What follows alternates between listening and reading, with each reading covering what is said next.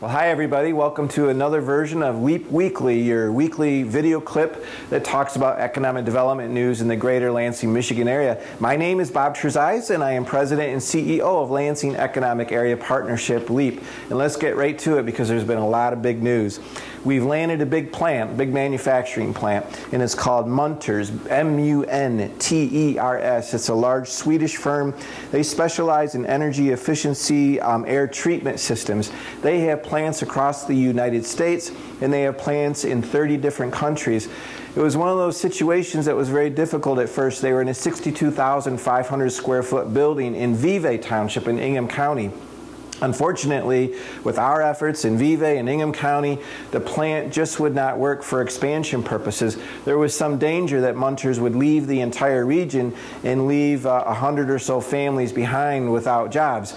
So we had to work regionally together, and again, a difficult situation, but thank you to Ingham County, Vevay Township, and ultimately Delta Township in Eaton County for everybody working together and doing what's best for families and allowing the retention of these jobs and the creation of some 16, close to 20 new jobs, retention of 57 jobs, and the construction of a 110,000 square foot brand new building, again in Delta Township. So it's a great company. We're thankful to them for remaining in our region and giving us an opportunity to solve their problem about the particular plant location, and congratulations to everybody in our entire greater Lansing region who worked together. Keith Lambert on our staff did a wonderful job of putting this all together, and Delta Township is now proceeding with a tax abatement to help the project be a go. Thank you to Munters.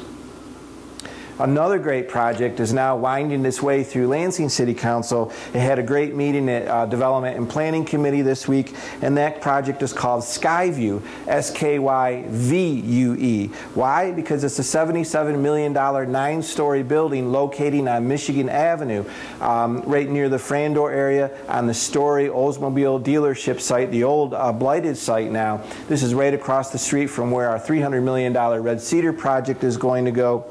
These are wonderful developers called Rise from Atlanta, Georgia, and they have incredible projects all over the United States. This year they're featuring big projects in Washington, D.C., in Pittsburgh, and Lansing, Michigan, and we're so thankful for them for investing in Michigan and in the Lansing area. This is a giant mixed-use building, 600,000 square feet, retail in the first floor. It's perfectly matched up with our plans for Michigan Avenue, and they have a ramp that they're building themselves that they'll incorporate and wrap and hide inside their building. Indoor tennis courts, basketball courts, swimming pool, a courtyard in the middle, balconies. This is going to be an absolutely new kind of building. I think it's the tallest building that's been built in the greater Lansing region in the last 10 years or so. So a very, very big deal. They want to start construction in November and have it up and running somewhere July 1st in 2017. Congratulations to Rise, and we're thankful to the Lansing City Council as it's winding its way through the approval process for a brownfield plan, and also we're in discussions with the Michigan Economic Development Corporation to assist the project with CRP. So thank you to the MEDC as usual too ahead of time for their consideration. Even another great project, the Kouts dealership on Michigan Avenue right near where the SkyVue building is going to go. They have 10 acres along Michigan Avenue. This is right where the US 127 bridge is. And they are planning a $3.5 million redevelopment, retaining 86 jobs and creating 16 jobs. It's a very large frontage area on Michigan Avenue, and we're doing a brownfield project for this. One of the reasons why we're doing a brownfield is it's in a very, very dense urban and around it quite a blighted area. So we have been asking Jay Feldman, who's been absolutely wonderful. We can't say thank you enough to Jay Feldman from Feldman Automotive, to take a real hard look at the aesthetic quality of their frontage along Michigan Avenue, streetscape, landscape, contributing to the overall appearance, if you will, of Michigan Avenue as we continue to rapidly build and plan and make Michigan Avenue corridor between the capital city and Michigan State University look so much better. And that's why we're deeply involved in this project, and it's a great addition to Michigan Avenue. In addition to that, a fourth project, we want to say in the last couple of weeks, Meridian Township has approved the Avenue on Grand River. And this is a great mixed-use building too, 224,000 square feet with 15,000 square feet of retail. It's on Dawn Avenue west of Park Lake Road. And it's going to be another terrific addition, construction project, and a great building and a great place for students and for families and people to live. So thank you very much to Meridian Township and the developers of the Avenue on the Grand River. I also want to say thank you to the Michigan Economic Development Corporation. They're a terrific economic development agency. They're doing amazing, great work across the state of Michigan, ranging from high-tech projects to entrepreneurship to industrial manufacturing projects to corporate headquarters. They've been a huge help to nearly every project that we work on here in the greater Lansing area. Frankly, you just can't do successful economic development without a powerful and good state program and state economic development agency. The MEDC is known as one of the best in the country, and they work closely with LEAP very, very frequently on all these projects.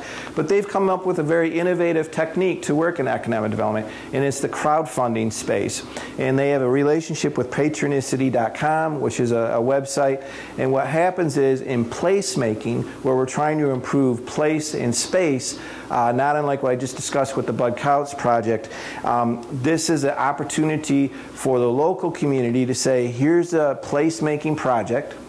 We want to do $50,000 of a soccer field in the urban area, a quarter mile away from the Capitol building, called the Beacon Field. $60,000. They'll match us $60,000 if we raise $60,000 in 30 days or so on the patronicity.com. And we just did that. Congratulations to Scott Dane and the whole crew that was involved with creating a really cool urban economic development, neighborhood-oriented soccer field just a quarter mile away from the Capitol building itself. It's going to be a wonderful project, and we were laying concrete this week, and we had a wonderful celebration.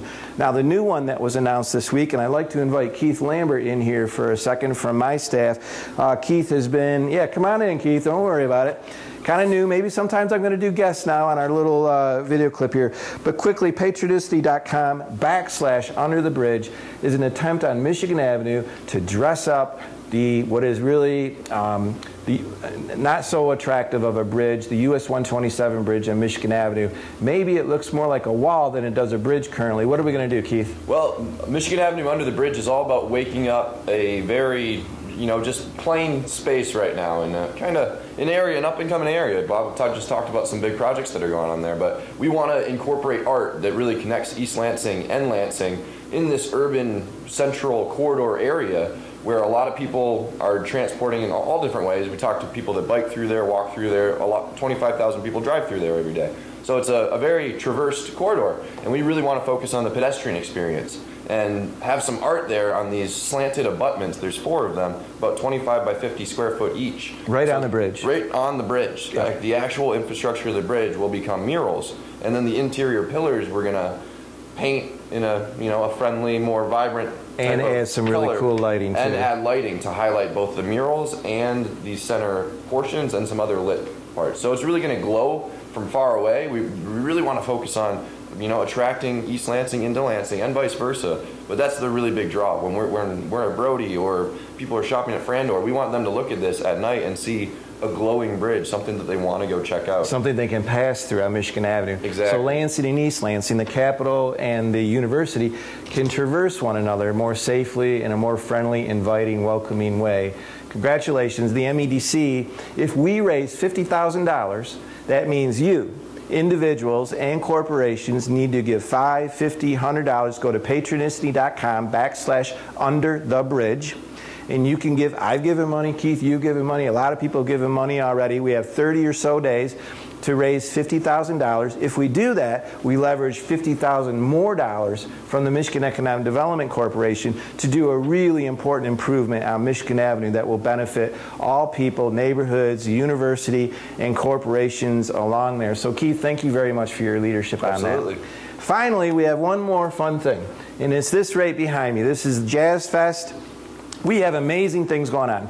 Jazz Fest is in downtown Old Town this weekend, Friday night, Saturday, and Saturday night. Thank you to Terry and his crew as usual. This is a prominent featured statewide event. The top jazz acts in the state and from across the country come on down to Old Town and have a good time. But we're not done, because there's also a featured statewide event in downtown East Lansing tonight, Saturday, and Sunday, which is Folk Fest, which is an amazing festival, and congratulations to East Lansing folks for putting this on for not only our region, but for the state of Michigan. And finally, by the way, on last Thursday evening, last night, in Cooley Law School Stadium, downtown Lansing, where the Lansing Lugnuts professional A baseball team plays, opened up the state's first Michigan Baseball Hall of Fame. And there were numerous inductees ranging from locally Pat O'Keefe from Grand Ledge, a legendary high school baseball coach, to Al Kaline and Ernie Harwell, and Charlie Gehringer from the Detroit Tigers, and many others. This is really going to be a great feature, another added statewide attraction to downtown Lansing and to our region. And congratulations to the Lugnut folks for putting that together.